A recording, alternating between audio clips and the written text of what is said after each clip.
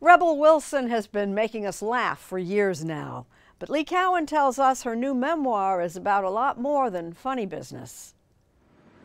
Stretching out below the hallowed Hollywood sign lies a little bit of L.A. greenery.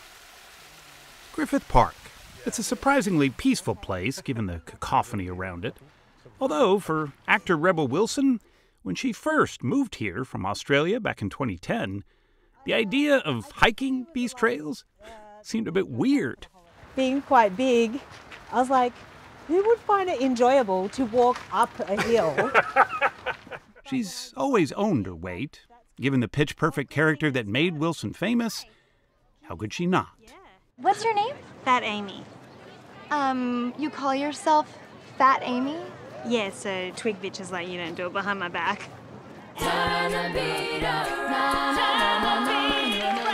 That was really the one that really changed my life and actually made me earn lots of money.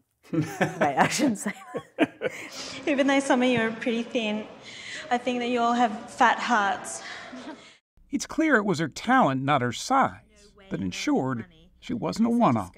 Your diary proved very interesting to read. You read my journal? At first, I did not know that it was your diary. I thought it was a very sad, handwritten book. Bridesmaids was her breakout. She got 6 movie offers in the 2 weeks after its release. She was a sure thing, and those around her wanted to make sure she stayed in her lane.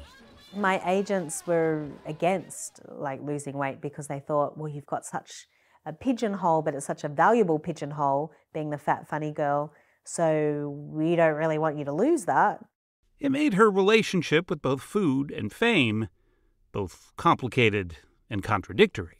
People would see me being this confident big girl and just didn't seem to be restricted by being a big girl. But then what they wouldn't see is, after a movie premiere, coming home and just eating a couple brownies and a couple cupcakes and a plate of ice cream, and then feeling terrible about myself for doing that. That's one of many sobering secrets that Wilson is about to reveal this week in her memoir, Rebel Rising. If you're going to write a memoir, you may as well just share everything. The book starts where she did, as a young Melanie Elizabeth Bounds, who had trouble finding friends. One part of the book that really struck me is you said it when you were in elementary school. Did you really eat your lunch in the bathroom sometimes? Yeah, because I was just so shy that the thought of going out and talking to people that I didn't know was really terrifying. So I'd not often just sit in the toilet and with my little plastic lunchbox and just eat my little cheese sandwich. Ooh, that's so sad, though. Yeah, I know. Her mom was so worried she decided to enroll her in drama class, a surefire cure. Or so she thought. I was like, no, that's not me. I'm holding onto the car door by my fingertips and she's pulling me, rips me off, pushes me like a snow plow into the thing. I'm like, no, I'm not going. And then pushes me in the door, shuts the door and says, I'll be back at 5 and leaves. Like her stories, her writing is frank and funny, including about the most intimate things. You hadn't, I guess the nice way to phrase it is gone all the way sexually until you were... Okay, that's a good PG way of saying 35, it. Yeah. I hadn't had sex until I was 35. And that was something that I felt ashamed about it. I felt really embarrassed about it, actually. Even though no one knew? Yeah, nobody knew. Not even the guy that I first slept with knew, and now he'll know. Great. That's not to say that all the memoir is funny reading, especially when she gets to one of her later roles with fellow comedian and one-time co-star Sacha Baron Cohen. I thought, oh, he's a comedy genius. And it was just ended up being the worst professional experience I've had. Oh, look.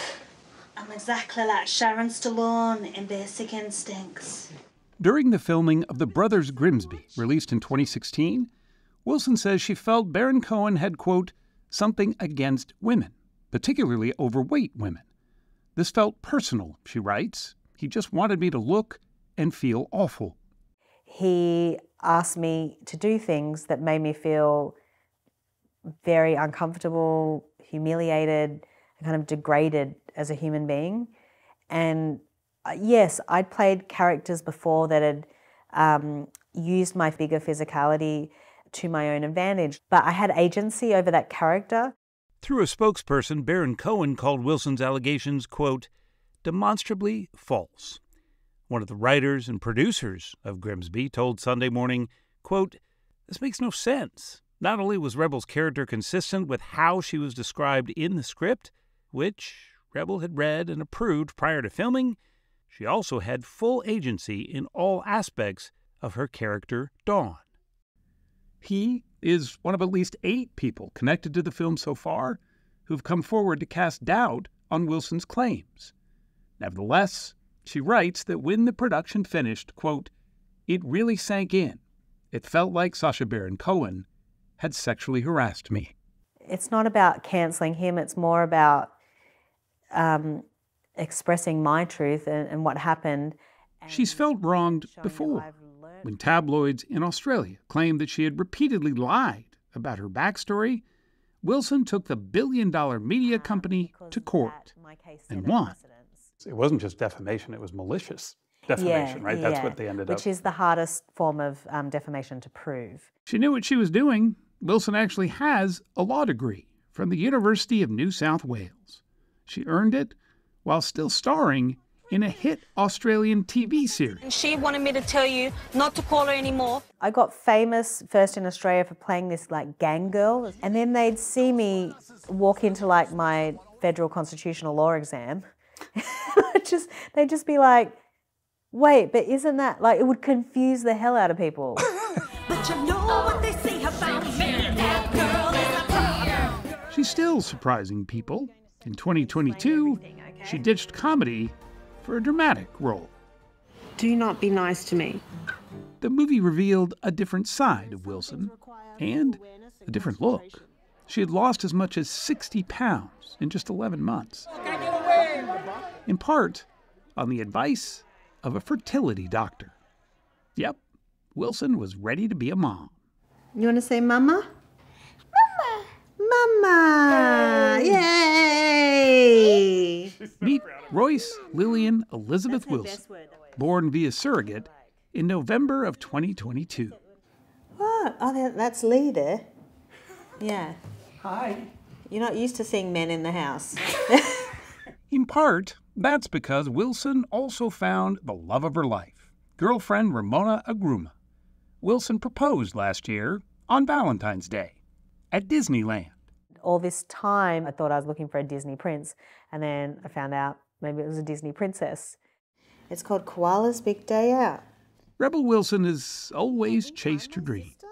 What's presently clear from her memoir is that, so far anyway, she's managed to catch almost all of them. I got you. You can't escape me.